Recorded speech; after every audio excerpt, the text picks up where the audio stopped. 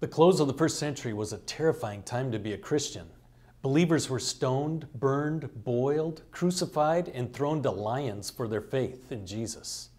I'm Nate Siles. Let's learn more about this time in history in this final lesson of the Disciples Make Disciples course.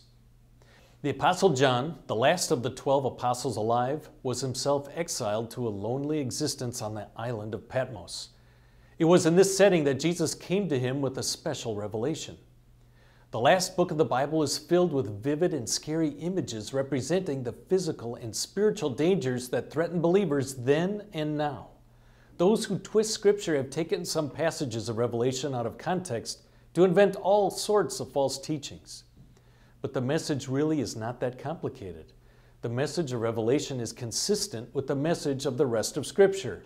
Jesus says to his church, "I came, I saved you, I will come again to take you to be with me. Despite the difficulties and the dangers presented by your enemies, take comfort, I win." As you think about sharing the saving message of Jesus, you may be as terrified as those Christians 1900 years ago. It's possible friends or family may abandon you or even reject you. You might face difficulties and dangers in your community that we are not aware of. To you, Jesus also says, "I came. I saved you. I will come again to take you to be with me. Despite the difficulties and the dangers presented by your enemies, take comfort. I win." Let's review words from the book of Revelation chapter 7, verses 9 through 17. "After this I looked, and there before me was a great multitude that no one could count, from every nation, tribe, people, and language, standing before the throne and before the Lamb. They were wearing white robes and were holding palm branches in their hands. And they cried out in a loud voice, 'Salvation belongs to our God who sits on the throne and to the Lamb.' All the angels were standing around the throne and around the elders and the four living creatures. They fell down on their faces before the throne and worshiped God, saying, 'Amen. Praise and glory and wisdom and thanks and honor and power and strength be to our God forever and ever. Amen.' Then one of the elders asked me, 'These in white robes, who are they, and where did they come from?' I answered, 'Sir, you know.' And he said, 'These are they who have come out of the great tribulation. They have washed their robes and made them white in the blood of the Lamb. Therefore, they are before the throne of God and serve him day and night in his temple.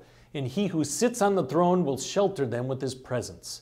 Never again will they hunger, never again will they thirst. The sun will not beat down on them, nor any scorching heat.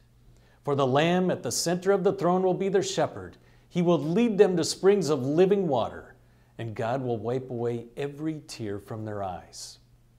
By the blood of Jesus, and through faith in him, you will be there, in front of the Lamb, robed in white.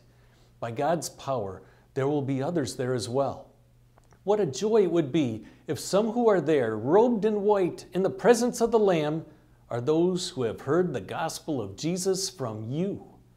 In your final live class in this course, you will review the 4 key concepts and the stories that go with them. You will talk with your instructor about your plans for sharing God's Word. And one more time, you will be assured that your Savior is with you. He loves you. He empowers you to go out in His name. May God bless the precious gospel message proclaimed by His disciples.